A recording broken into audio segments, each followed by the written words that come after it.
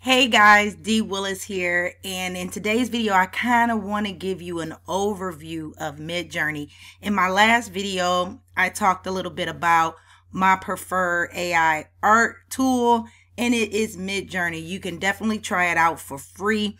I am going to leave a link below, but of course you know your girl, this is part of my tech stack. When I get into diva mode, it is over, right? So I want to go ahead and take you on a little tour of some AI art that I created, and there's so many things that I can do with this art and different ways that I can make money digitally and passively just from using the AI art tool. Now, I want to hit you with a little disclaimer before we dive in and you actually see my archive. First things first. AI art is beautiful, okay? Second, in order for you to use the AI art to make money, you must be a paid member, okay? It is illegal. You cannot use the art. Plus, you won't be able to get it big enough in size to even use, right? So you want to have a paid membership to this. I'm not an affiliate of Midjourney, just to let you know. They do not have an affiliate program as of the recording of this video, but I want to share these tools with you anyway because it's a way that you can make money, okay?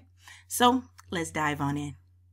Okay, guys, you are now looking at my Midjourney. This is my archive. These are all the different graphics that I came up with inside of Midjourney. I've come up with so many. I've played with this in so many ways. Guys, this is all the art that I created from prompts, okay? So I really like this one. One of these is going to be my tattoos, okay? But anyway, moving forward. Okay, I kind of want to go over this waterfall with the cheetah kind of look, right? So I upscaled this one because I like this one the best. But since I'm in my archive, what I want to do is go into my Discord.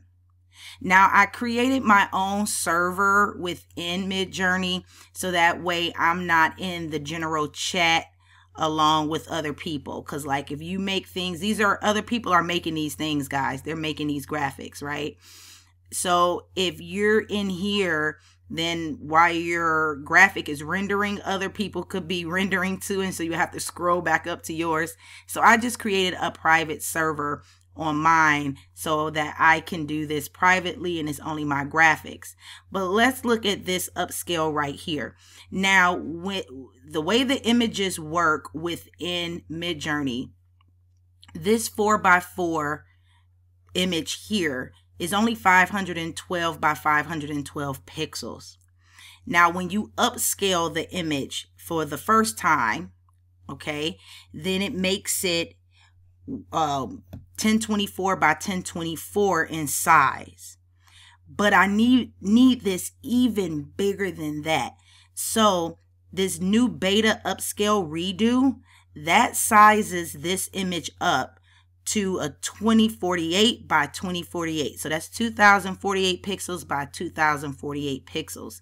So I am going to let you see me do this. I do not know how fast it's going to go, but what I'm going to do is upscale this here by clicking upscale.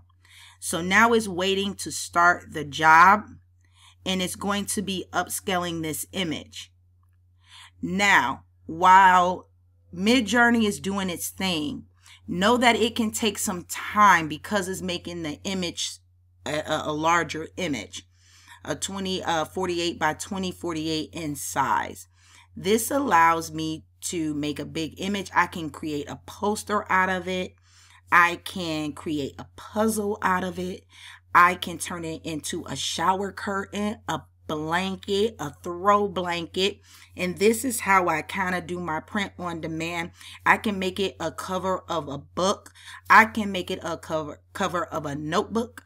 I can do so many things. I can make it the cover of a planner. I mean, there's so many things I can do with this, guys. And it's coming up now. Up, it is done.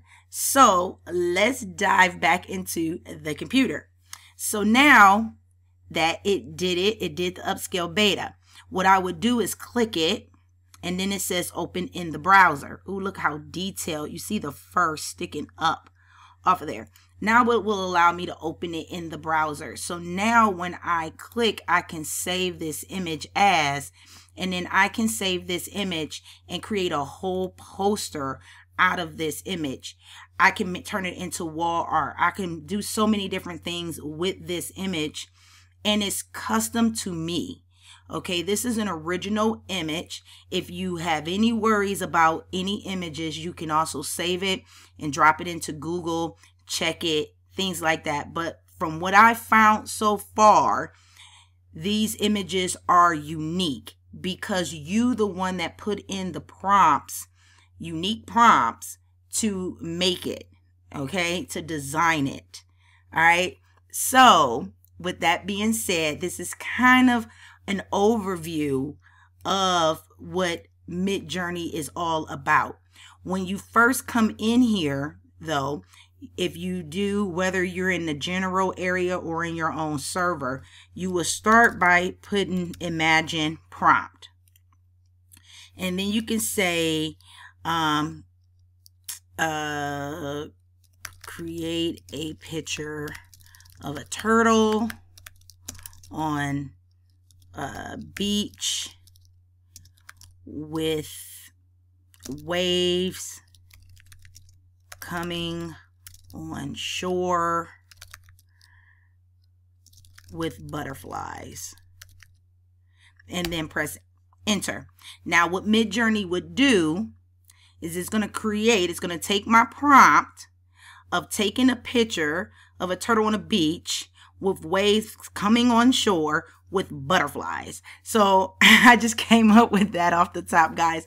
You will want to make your prompts more detailed on what you want. Get very, very detailed as possible. So as you see, it's at 62%, it's at 93%.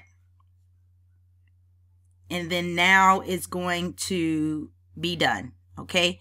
So now check this out. We can open this up and we can kind of look at it. Now, the way this grid is made, this is 1, the first quadrant. So that's 1, 2, 3, and 4. These U stands for upscale. The V stands for variation. So you can make various ones of the one you want. So do you want to upscale number 1, number 2, number 3, or number 4? Or do you want variations of number 1, number 2, number 3, or number 4? And again, it goes 1, 2, 3, 4. So in our case, I want to look at it. It made me a butterfly turtle right here. That's not what I was looking for. This is more of what I was looking for, something like this or more something like this. So about 1 or 2. So what I'm going to do is I'm going to pick number 1. I don't want to upscale it. I want various versions of number 1. So now what Midjourney is going to do, Midjourney is going to make 4 of number 1. 4 different variations of the number 1. So now it is rendering the images, and let's see what it comes up with. Okay, so now we have different variations of number 1. So as you can see, the waves look different. We got something going over here. See, that is different. It will not be the same as this one. Okay, this one is by itself. These are 4 different ones. So that's like 5 in total. So we can kind of see the difference. This butterfly is different from over here. This wave is different from all the other waves. This wave is different as well. The butterflies are all different. Okay, let's see if there's any differentiation in the turtle. The turtle is different. Look at the markings on the turtle. The markings on the turtle is different. So you really need to pay attention. The head, the face, how many little dots on the side of the eye. Those look different. As well as some rocks right here. And there's some rocks right here, but the rocks on the sand look different. So then at this point, you pick whichever one you want. In my case, I am going to roll with the number 4. So I will upscale number 4. Now, if I wanted another variation of one of these, I would click that. But I'm going to upscale number 4. So remember, when I upscale it for the first time, it turns it into a 1024 by 1024 size. If I want it bigger, which you want the max size, especially if you're going to do print on demand or get this printed on something, you want the maximum size you can get. So that would be the beta redo. Okay, and that's once it starts. Now guys, I'm not going to sit here and wait for it to start, because at the beginning I already showed you how to upscale it, do the beta upscale redo, and how to save it. But that gives you an idea of how Midjourney works. So if you like content like this, feel free to like and subscribe to my channel. I always keep it real with you. Okay. Plus it helps out with the algorithm for YouTube, and it shows other people how they can use Midjourney to make AI art as well. And this is my preferred tool to use for the art, opposed to Jasper AI's art. Okay. Because I've tried that too. I really like Midjourney's art better.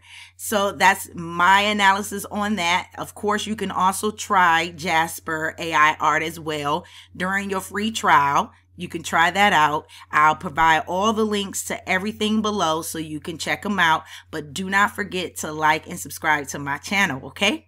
I will see you in the next video. Bye.